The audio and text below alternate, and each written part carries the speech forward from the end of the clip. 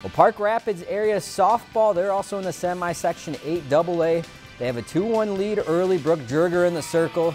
Gets the punch out here to end the inning, but then Dilworth, Glendenfelton brought out some power. Morgan Tollefson to left. That's over the fence for the home run and the lead. Then Kiera Summers will tack onto it. A smash to deep center. That's going to get over the fence for another long ball. EGF would end up winning 5-2. They end up going to win 3 total on the day, and they will advance to state. Park Rapids area season is over. If you've enjoyed this segment of Lakeland News, please consider making a tax-deductible contribution to Lakeland Public Television.